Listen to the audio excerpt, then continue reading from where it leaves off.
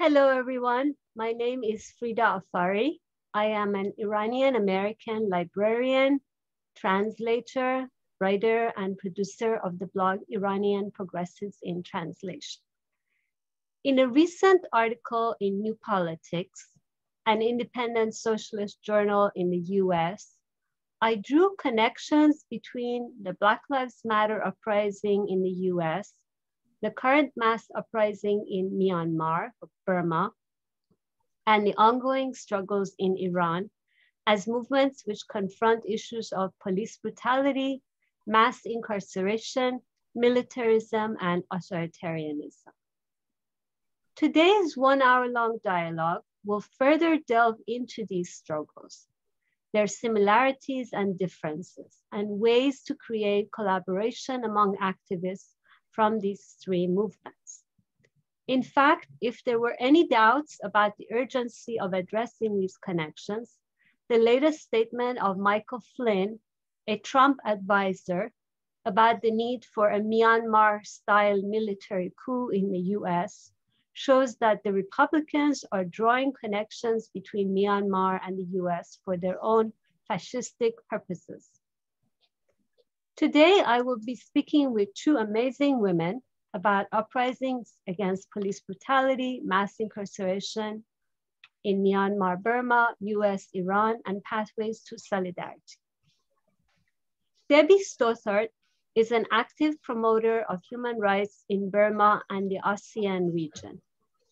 During her 32-year career, she has worked as a journalist, community education consultant, governmental advisor, and trainer in Malaysia, Australia, and Thailand.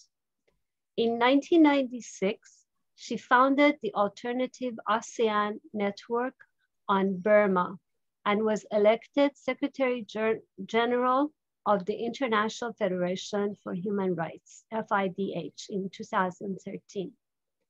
She developed the first ongoing women-specific human rights training program for Myanmar in 1997, an initiative which is ongoing and has supported many local and national young women leaders in Myanmar.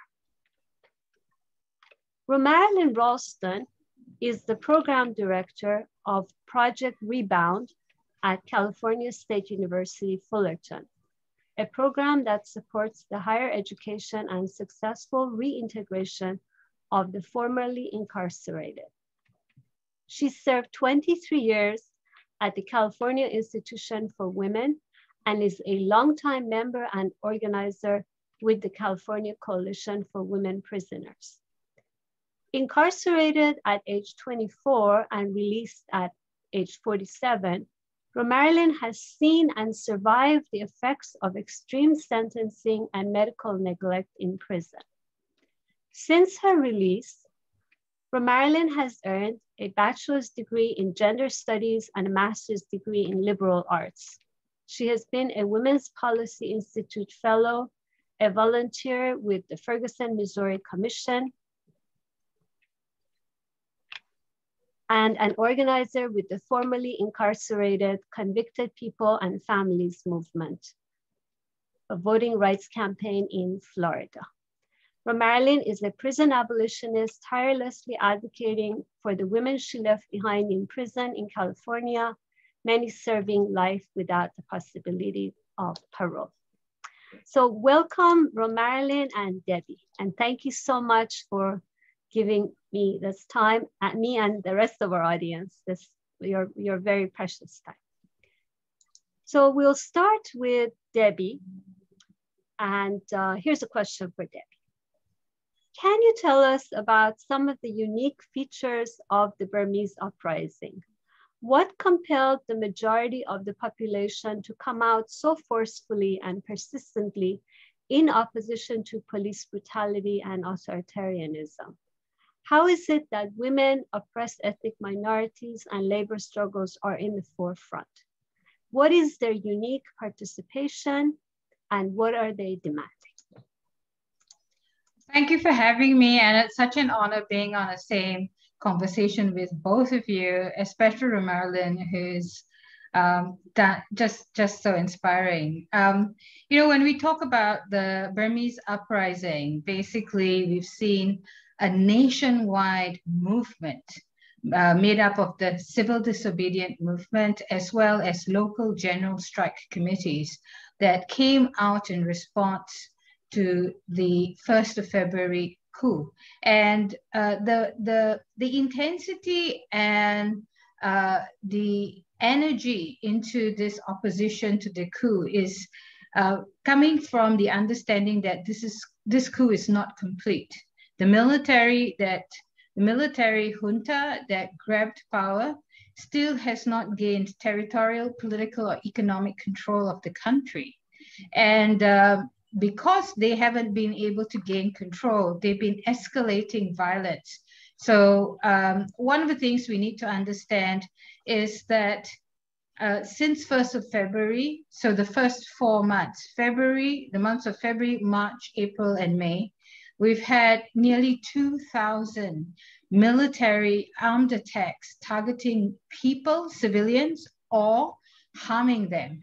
And if you look at 2000 and compare it to last year, for the entire year of 2020, there were 1,024 similar attacks. So we're actually we're actually heading to a very severe situation.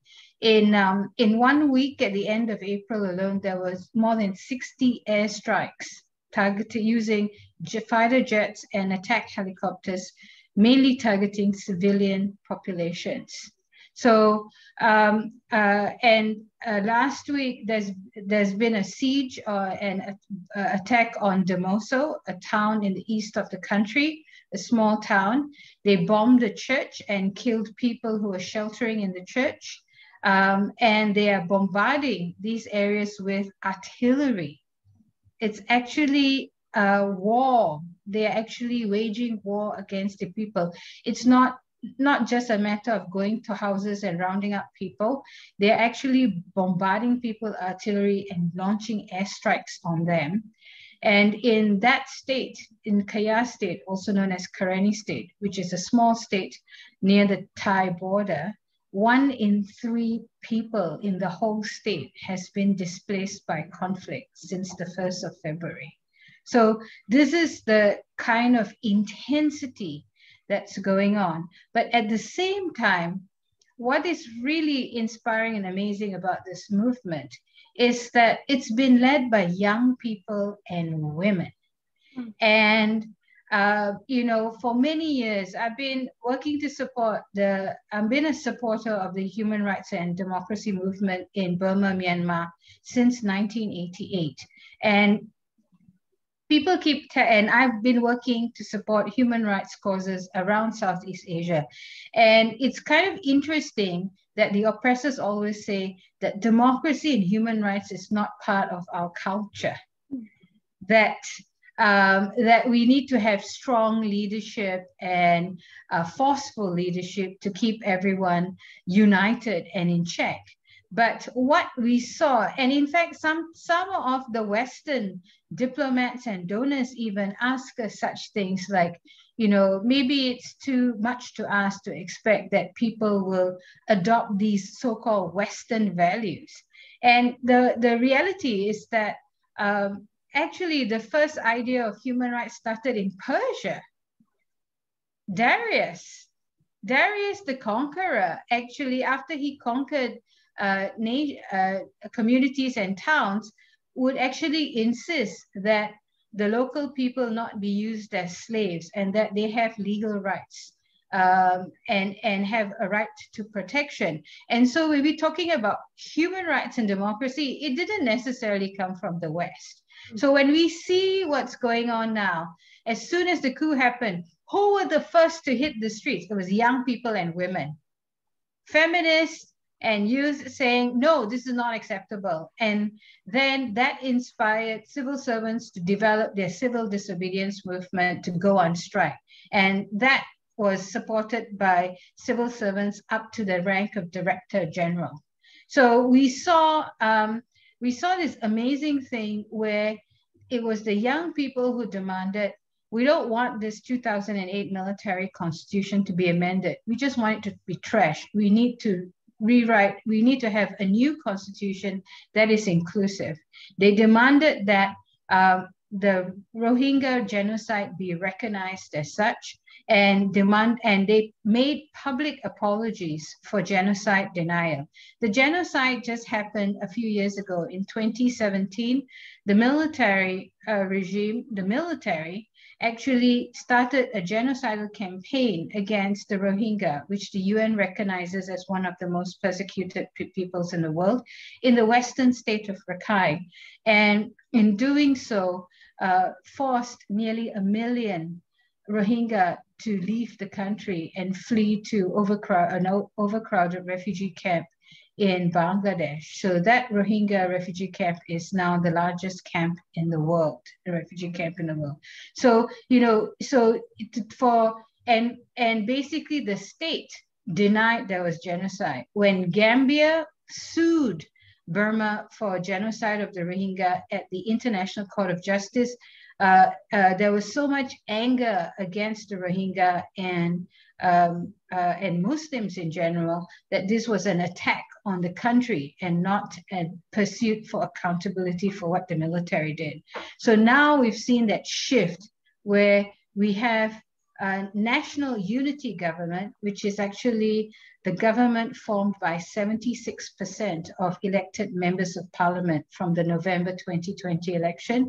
And that national unity government, which is been charged with treason, which is a capital offense in the country by the military, are still operating. They started in mid-April, and that was a government that was set up by the elected parliamentarians in partnership with ethnic minority groups that had been traditionally excluded from the political process. So now we have a national unity government where more than half of the cabinet come from ethnic minorities, where a third of the cabinet are women. And for the first time in history, we've also got the first out gay man as a minister in the cabinet.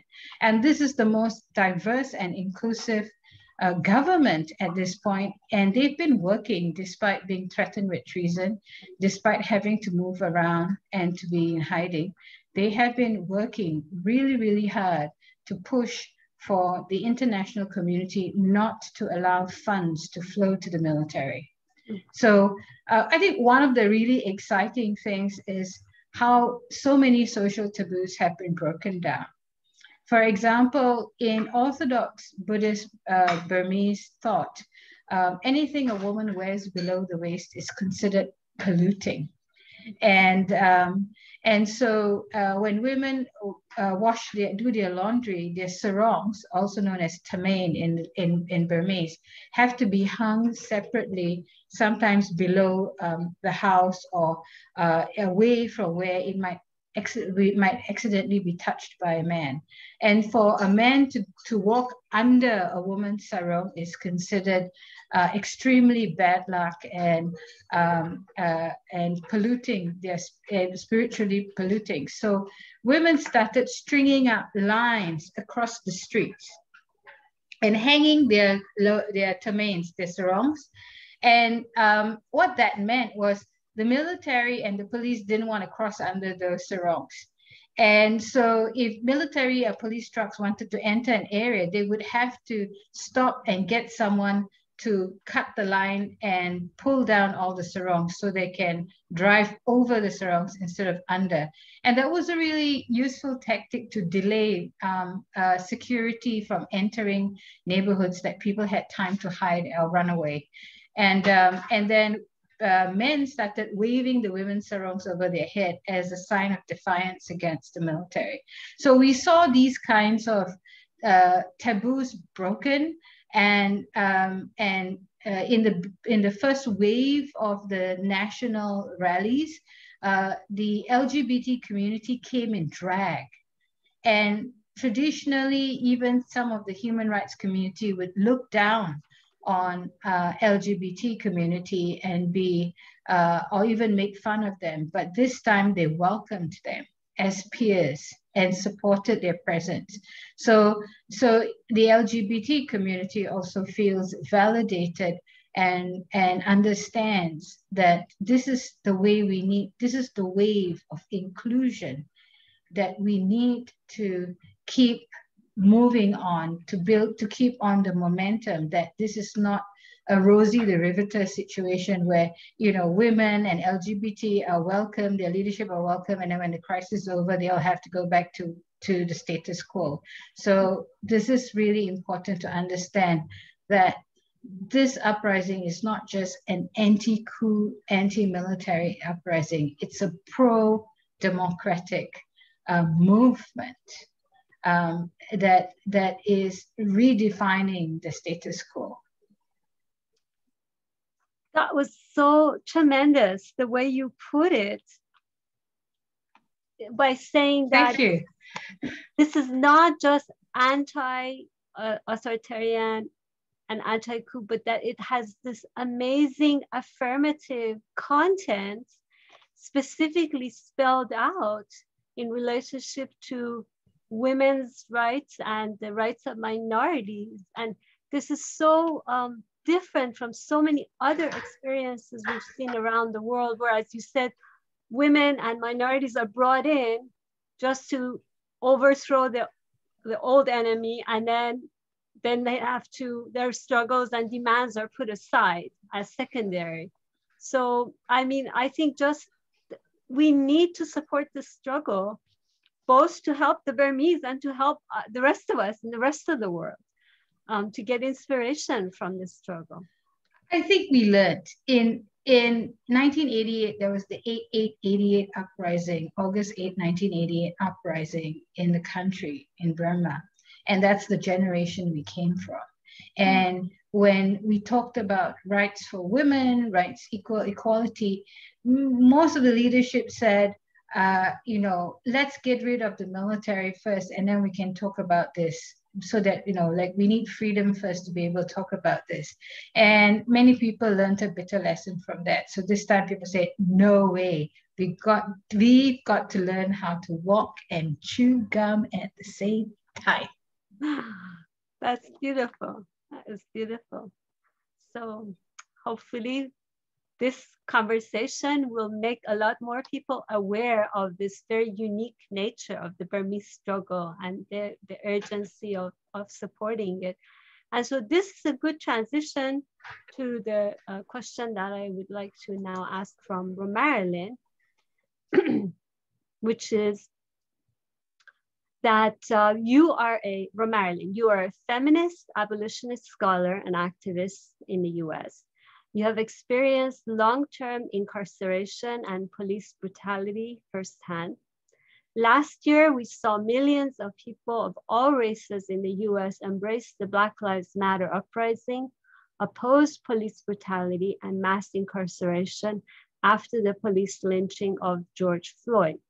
And yet, the majority of the white adult population in the US still have a favorable view of the police and do not support abolishing the system of mass incarceration.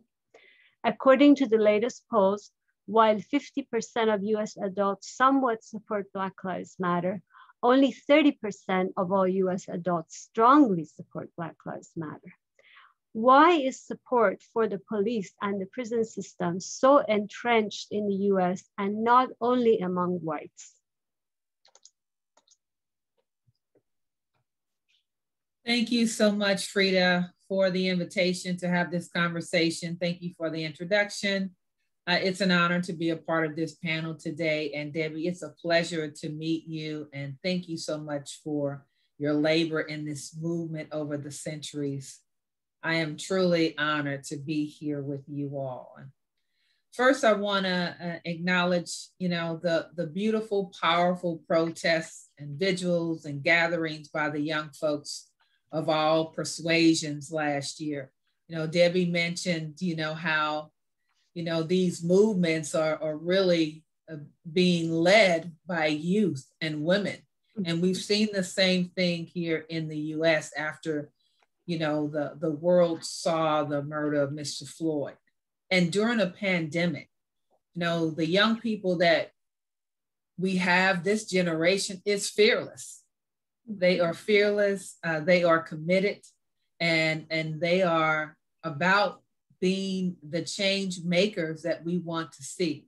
This generation is truly inspirational. Frida, you asked a great question. I see both questions as connected. You know, why is it that half of the American population somewhat supports BLM and less than a third strongly support BLM? You know, do you think it would have been a different outcome or different results if it was about all lives matter, if the question was framed in that way? You know, I think that it would have been different results. But whenever we use Black or Blackness and talk about Black people, there's resistance to that. There's resistance to our lives mattering. There's resistance to Black people just being able to live in the US. And it's quite indicative of our history. And it's not surprising that white Americans are threatened by this movement for Black lives.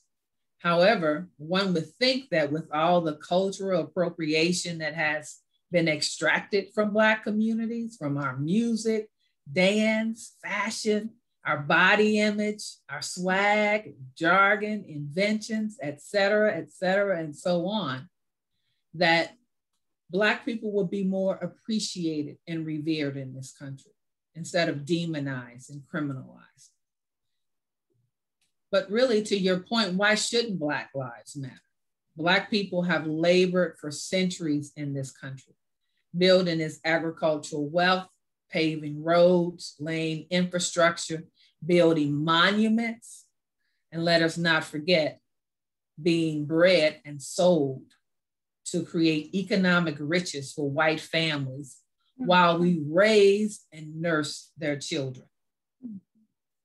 Perhaps it is because of the public safety rhetoric that continues to criminalize Blackness.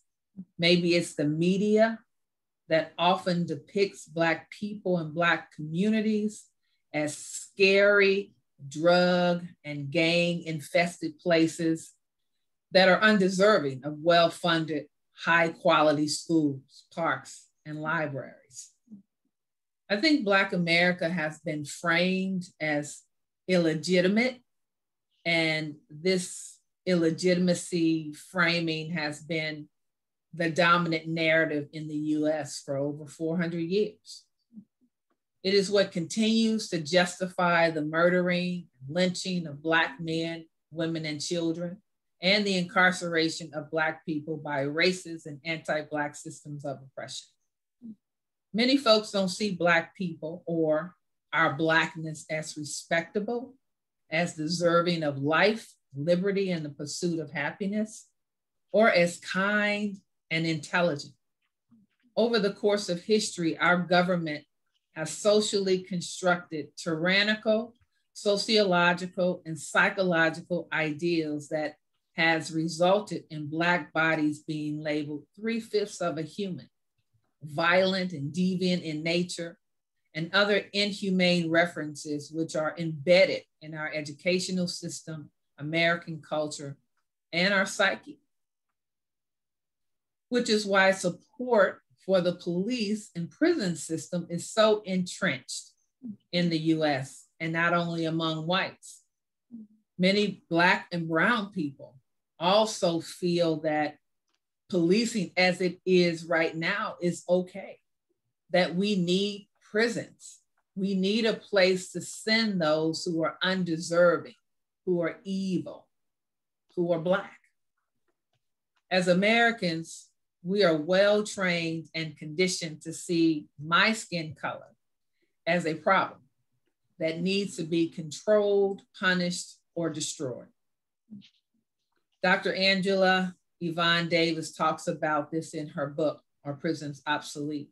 Davis says that the prison is present in our lives, and at the same time, it is absent from our lives.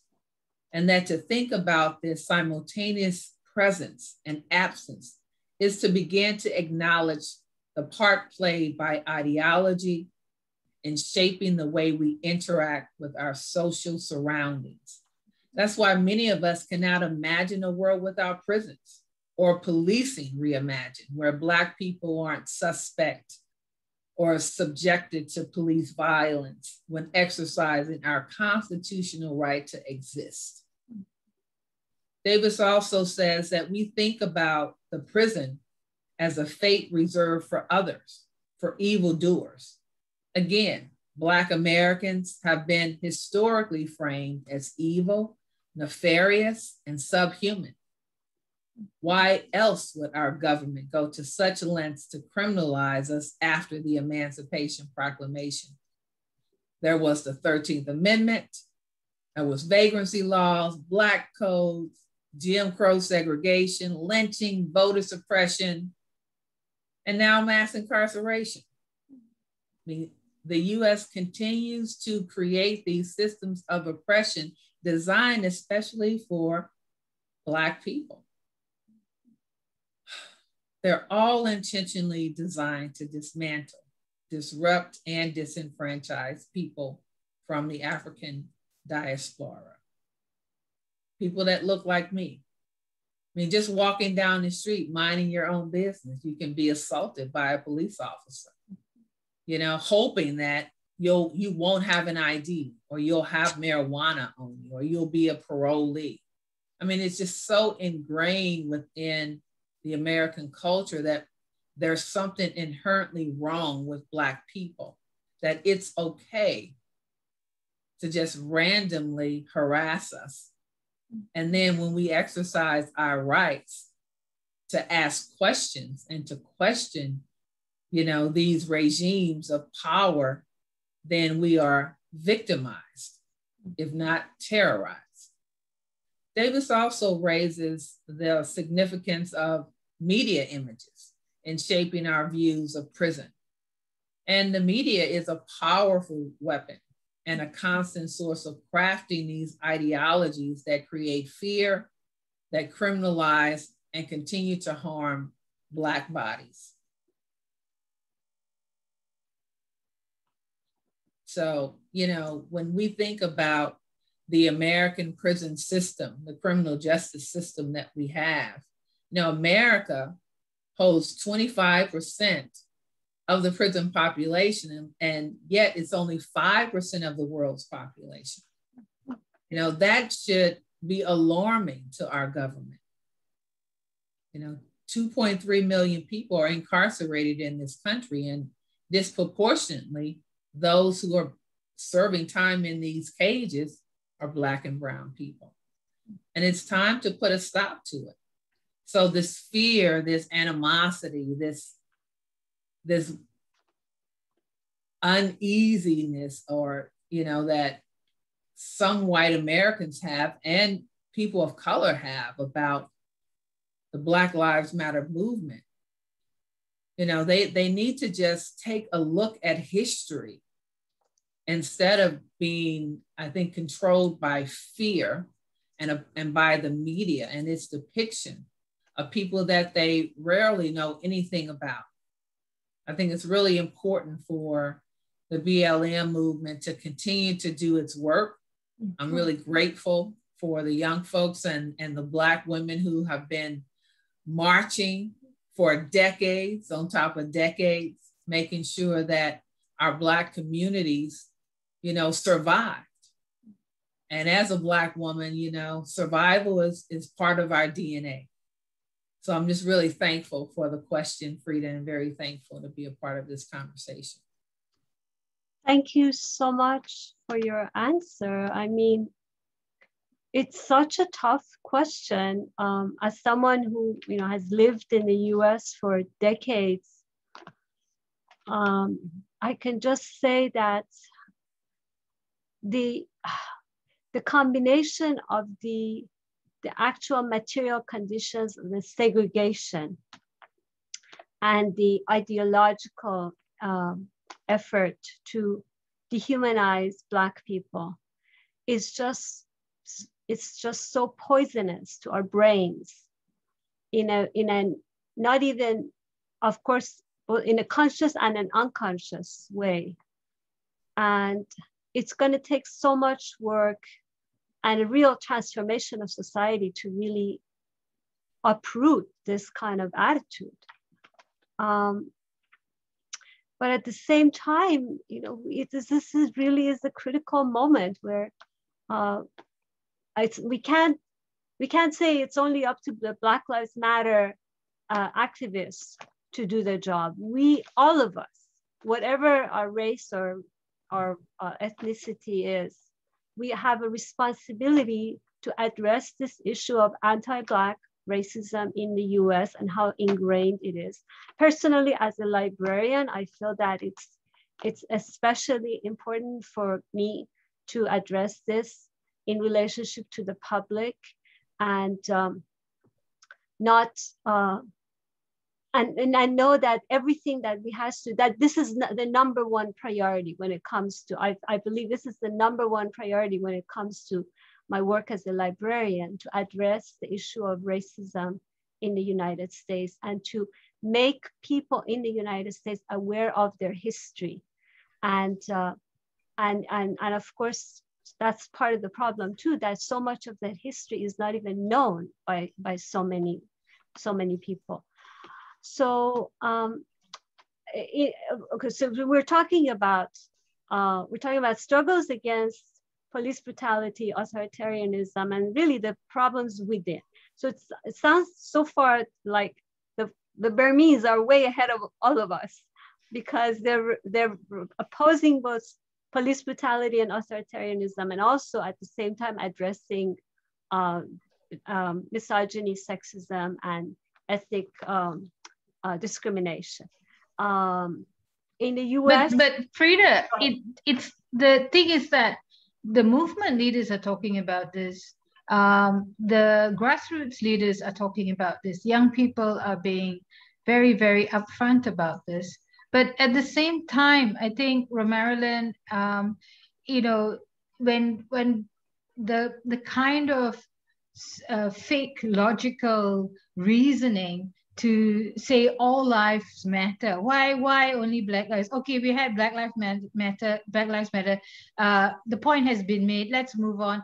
This is the type of debate and minimization that's also happening in the Burmese movement. Mm-hmm. That the thing is that it's like, yeah, okay, you said sorry, but you said sorry for the Rohingya.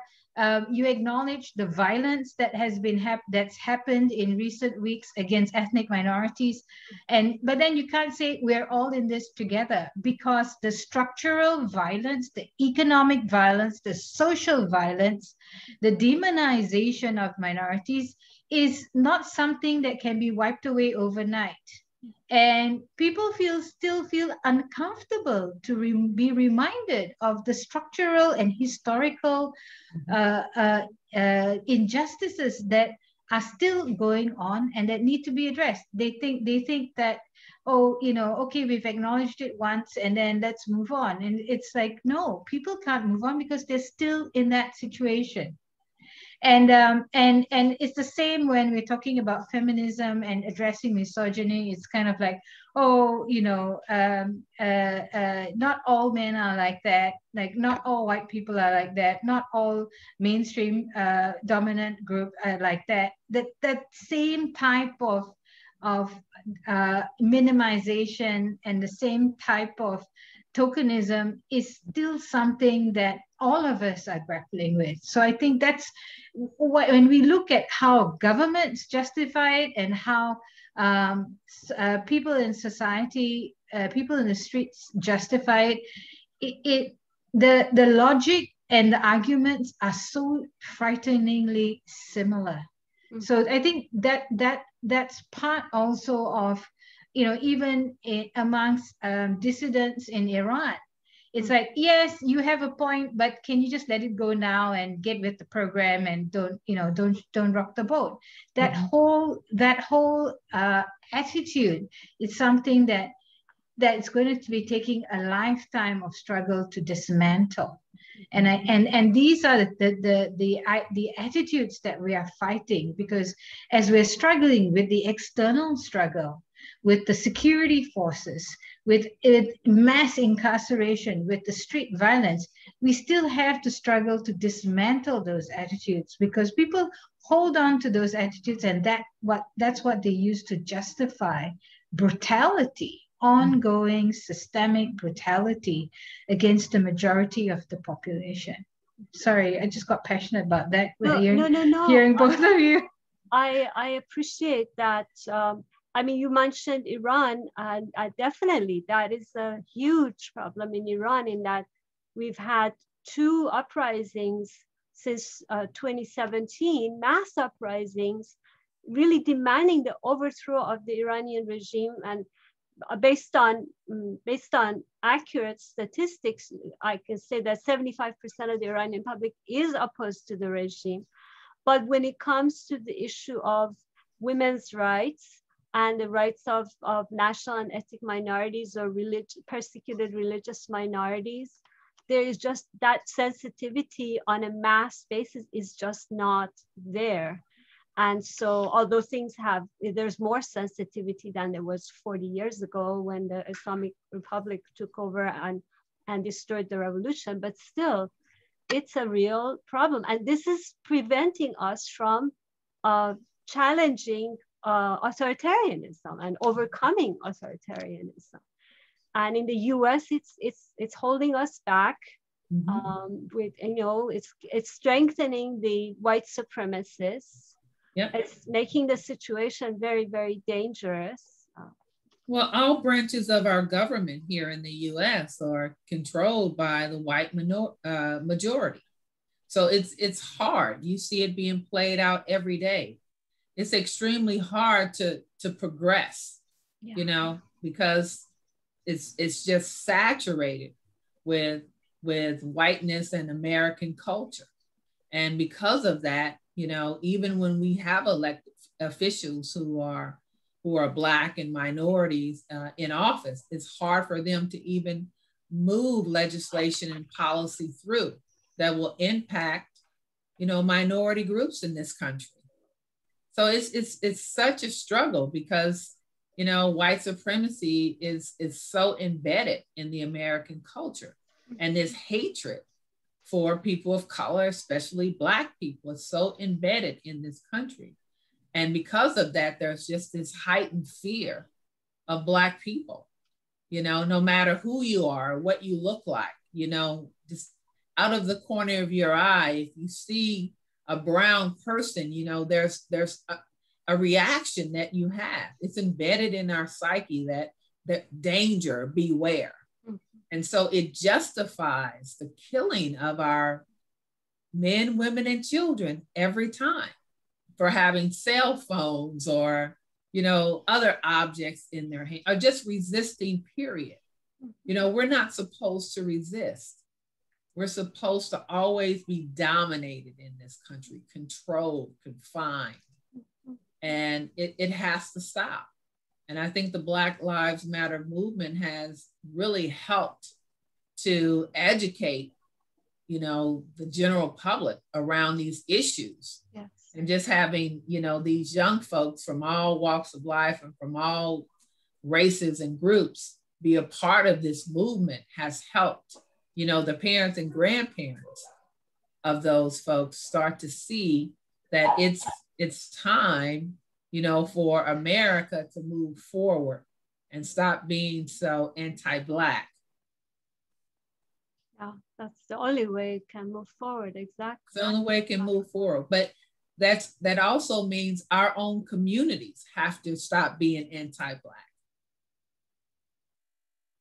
A lot of the violence happens in our own communities, and especially against Black women. Mm-hmm. And if you're Black and trans, oh my gosh, there's just so much violence to our bodies, and it's coming from, every racial group.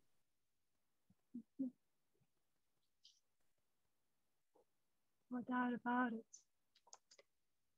So it resonates so much what you say about Iran as well. And so I'm going to go to the next question for Romarilyn, which is, Romarilyn, do you think US abolitionist feminism can become a point of attraction to bring these struggles together? It seems to me that abolitionism's opposition to dehumanization and its demand for the emancipation and self-actualization of the human being is the foundation for its opposition to the carceral system. What can abolitionist feminism teach us that is universal and global? That is a huge question. I wish I had the answers to that. Wow. Thank you, Frida. I think women and the feminine that lives within us all really has the power to do amazing things, you know, anything, especially when it's part of a struggle for freedom and liberation. You know, when we tap into that struggle for freedom and liberation, it's like all of our ancestors, you know, come and join us in the fight. I mean, it's really powerful. That's why we're still here.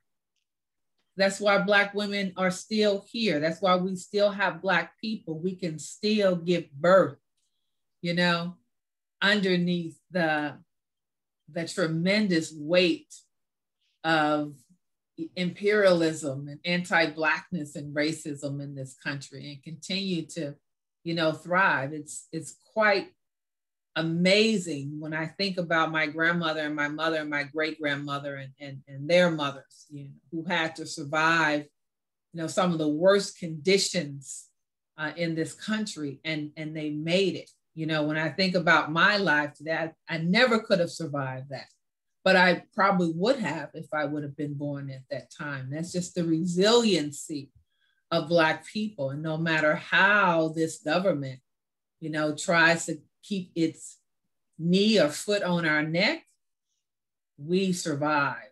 So I think abolitionist feminism is teaching us that we have a global movement calling for, you know, defunding and the transformation of law enforcement, that includes the Department of Corrections. You know, abolitionist feminism is I think bringing us together as a community of different types of organizations and grassroots orgs to look at incarceration, mass incarceration, and violence against women in a certain light. And it's just really been amazing, you know, to be a part of a movement where, you know, anti-violence and harm by the state is also being addressed, you know, and that's something that has been in the works for decades. You know, when Insight was, and, you know, Beth Ritchie and Elisa Vieira and all of those really amazing Black queer women were struggling, trying to get people to notice and realize that, you know, abolitionist feminism is about tearing down all of the systems of oppression that exist. Those that are against Blackness, those that are against women, those that are against queer and trans folks, all of it, especially all of the gender-based violence. And I think, you know, we want the world that is, we want to see a world that's inclusive. And I think you mentioned that, Debbie, when you were talking about inclusivity. That's what we want. We want it to be a safe place where we all can, you know, live freely and have self-determination. I think that's what abolitionist feminism is bringing to the world today. You know, it's calling people, you know, to a higher calling, you know, to not just see the actions of individuals, but to consider, you know, all of the social ills that help to create, you know, some of the problems that exist, that lead to incarceration, that leads to violence, that leads to harm.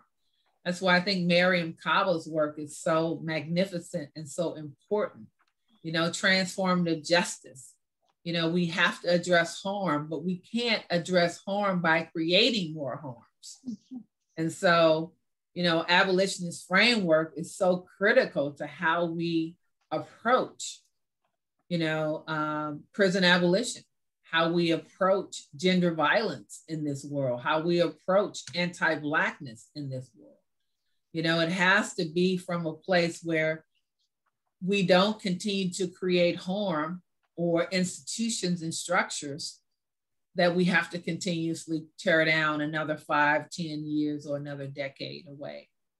So I think we've learned a lot of lessons from abolitionist feminism, and we will continue to do so with this next generation. Thank you so much. Yeah, I think that you mentioned a few of the names, and it's so important for the international viewers to be aware of all the work that abolitionist feminists have done, all the writings, all the books they've published, and articles and analyses. I mean, it's really quite an amazing body of work. And it's economic, it's social, it's political. Mariam Kaba's latest book, of course, which I'm in the middle of reading right now. We do this till we free us. Yes, yes, yeah, on transformative justice. Right. The personal is political. Yes, so, absolutely. You know, it has to be. So there's something very specific about US abolitionist feminism that I think the international audience shouldn't take for granted. I mean, when we talk about abolitionist feminism, there's something very specific about the US contribution, both in the last 20, 25 years, but historically, the whole history of abolitionism in the US anti-slavery struggle, that cannot be skipped over. We can't say, oh, we're abolitionist feminism, then off to our own thing. We have to really address that contribution in a very specific way and show that we're knowledgeable about it and can discuss it. And if we want to add to it, we can, but only if we really delve into it, not if we just pay lip service to it. So I appreciate that very much. And this is something we'll have more conversations on in future dialogue. Debbie, before I go to the next question, which is for you, is there anything you want to say about this question? I think what is quite clear, whether you're in Iran, in Burma, or in the US, pretty much every part of the world, the dehumanizing mass incarceration, the state and structural violence, and the misogyny, and there's a strong element of misogyny in all of this violence. This is the ultimate systemic expression of toxic masculinity. And the problem is that women also internalize the attitudes and the values of that perpetuate toxic masculinity, because we're put in this situation of whether you're a good woman, which means you're trying to raise your kids and influence everyone to fit with the system, or whether you're a troublemaker, trying to buck the system, trying to change it, challenging it. And so this is something that we have to be continually conscious about.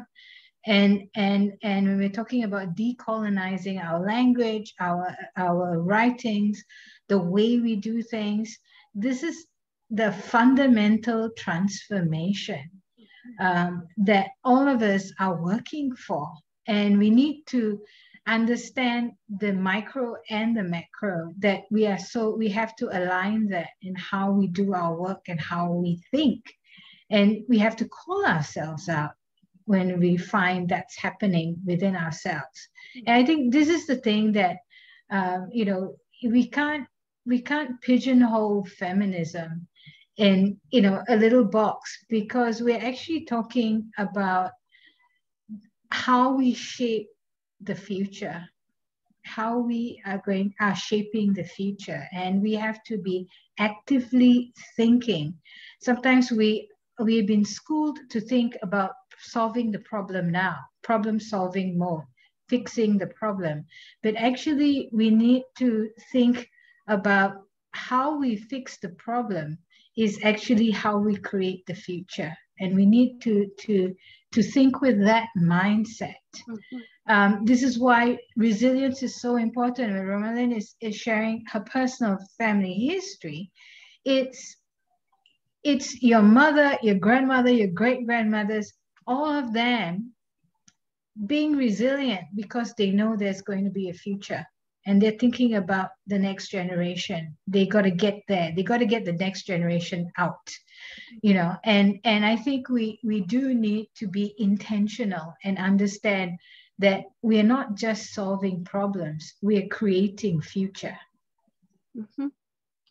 Yes, absolutely. That's really I think what makes adding these socialist feminist dimensions so critical, because it just doesn't stop at the level of saying we're opposed to this or that, but brings in the affirmative dimension. And I agree with you that there's something very specific about the misogyny, the mass incarceration, that when we talk about capitalist authoritarianism in the 21st century, a fundamental part of it is this mass incarceration that's also connected to the enslavement of women's bodies. And, you know, we see that everywhere. Specifically, look at what they're doing to the Rohingya, what the Burmese government has done to Rohingya Muslim women, what in China, in Xinjiang, they're doing to Uyghur women with, you know, mass rape, and the way in which women's bodies are objectified and dehumanized in the US mass incarceration system, even though women are a relatively smaller part of the 2.3 million, what is it, 200,000 women, is that correct?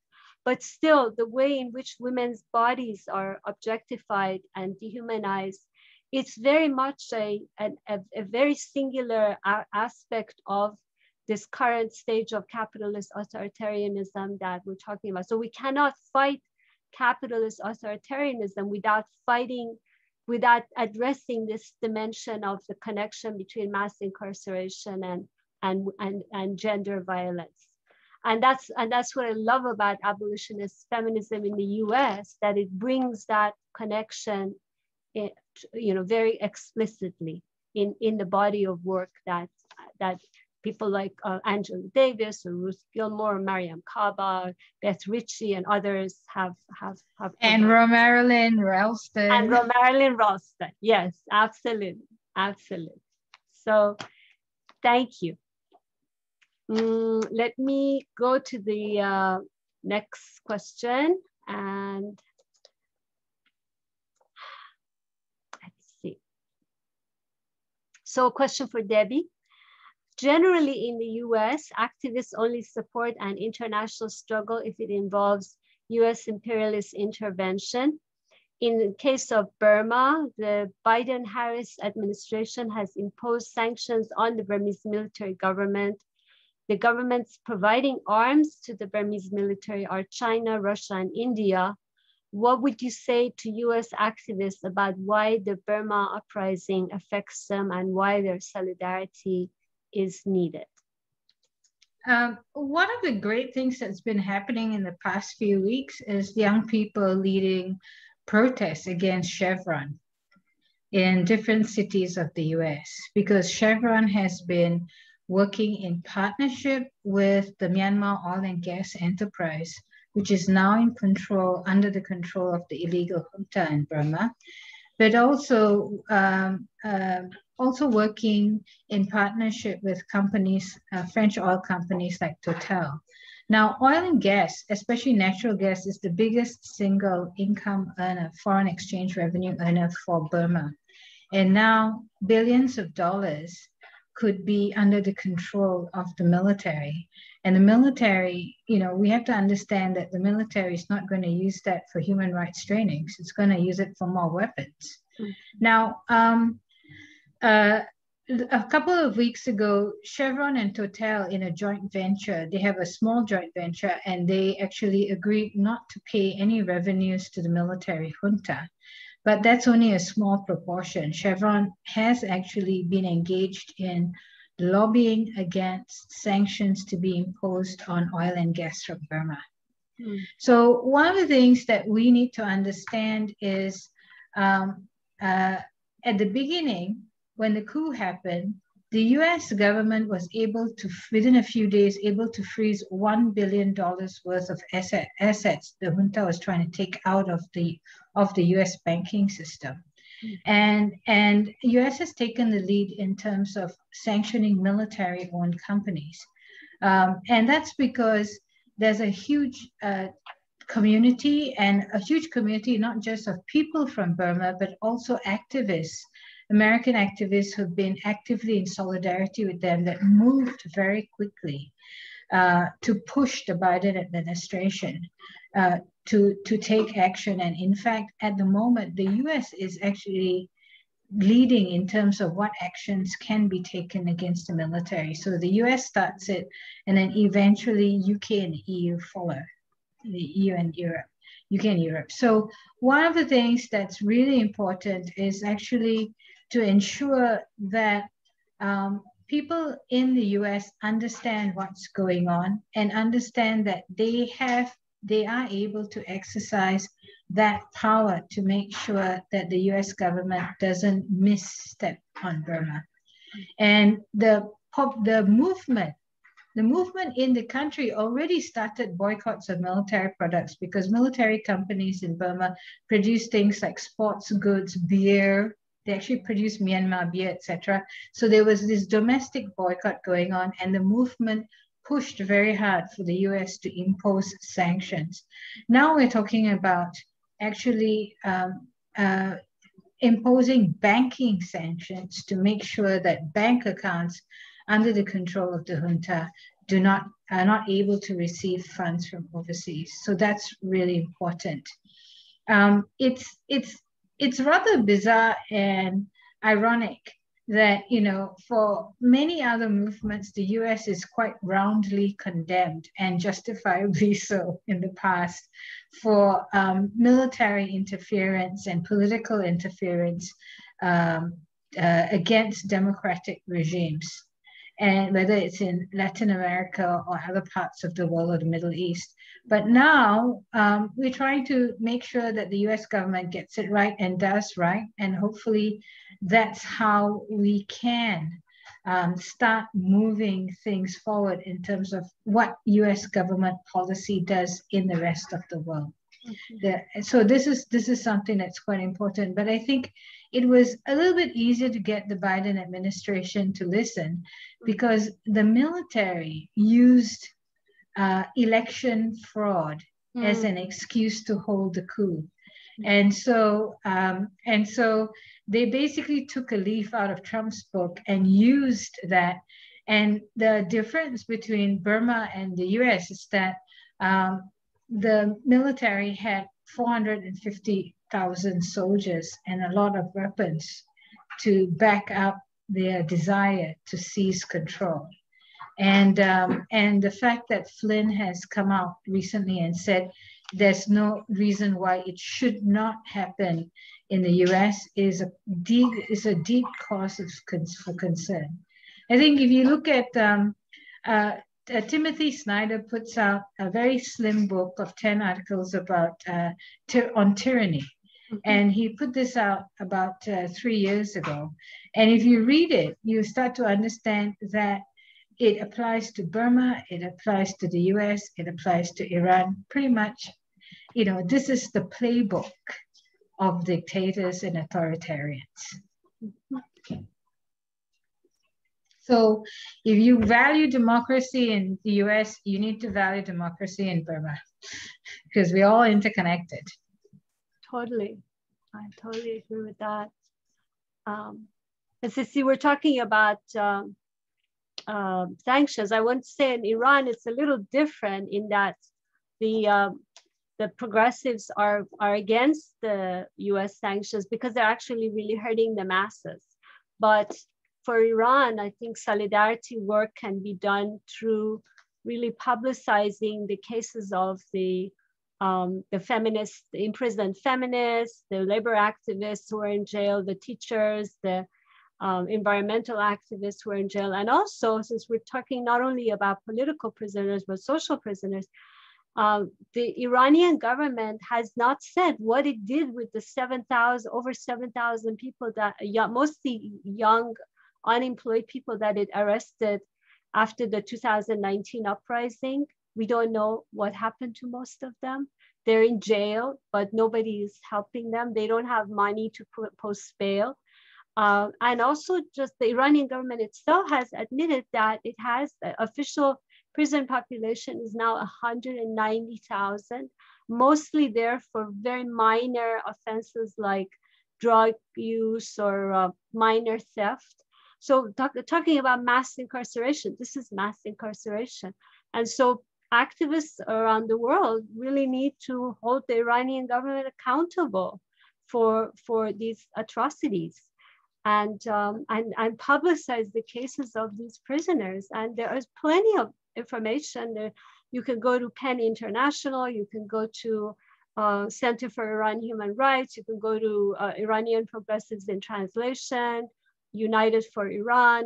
I might have skipped a few other, the nasrinfilm.com site, a film about the Iranian feminist human rights activist Nasrin Sotoudeh, a beautiful film. So there are plenty of things that people can do, and you're welcome to contact me. So no shortage of things to do. Romarilyn, what are your suggestions about how people can express solidarity with the struggles in the US or any of what we've said on solidarity work?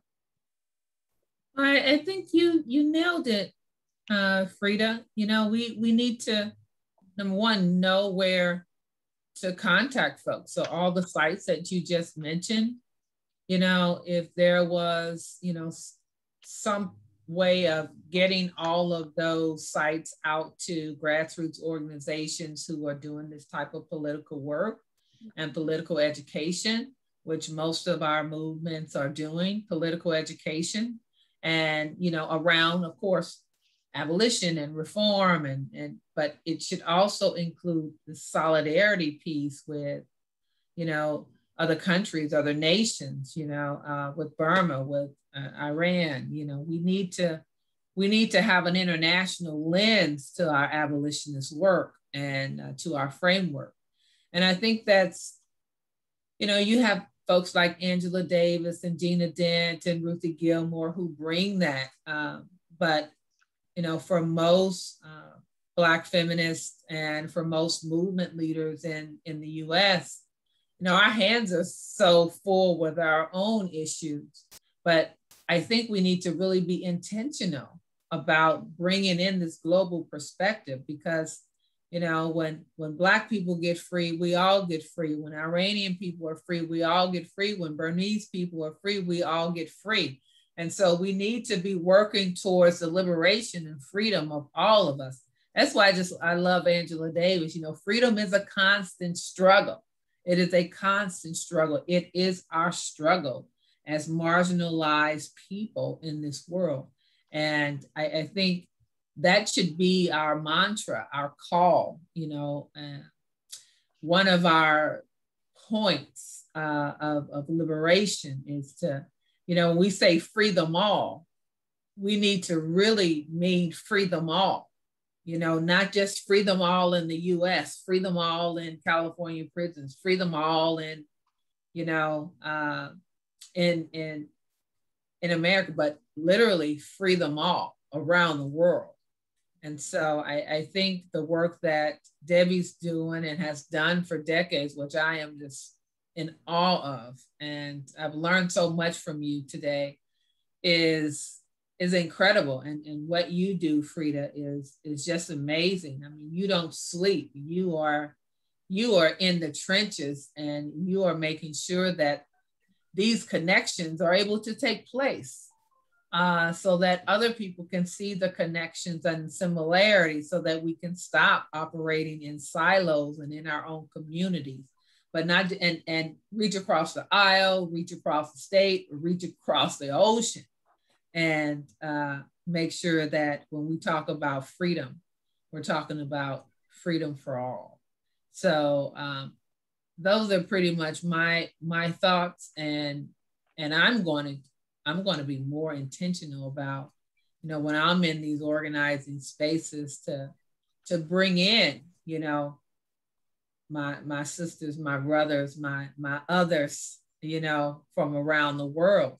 And when we talk about solidarity, we need to really talk about solidarity, because solidarity means all of us. And that's one of our chants with All of Us or None. We say all of us, and then the response is or none. And so in this call and response, we need to bring in all of us. When we say all of us, we mean all of us. And so I'm just really pumped up about, you know, what has taken place here tonight, and how my eyes have been open and my heart. So thank you. Well, thank you, Romarilyn and Frida. You've opened my mind and my heart too. And you know, we might be on the other side of the world, but we know who Breonna Taylor is. We know. Yes, we do. We know her. We remember her. We remember all the other women as well, and children. And I think if one thing that we have to do, as you remind us, that we all have to be intentional and inclusive in our intention. So it's wonderful that we are all connected in this way. Yes, and if people want to contact Debbie or Romarilyn, you're both on Facebook. So you are easy to reach. I'm on Facebook, and I also have a blog, Iranian Progressives in Translation. So you're welcome to contact us if you want ideas for solidarity work. And it's been wonderful to have this opportunity with this conversation with both of you. I really, really appreciate it. And I hope that this conversation makes an impact on others who hear it, and that people get back to us. Well, solidarity and love to you all. Thank you so much. Thank you. And thank you, Frida, for putting us together. Yes. Oh, thank you. I'm going to stop the recording now.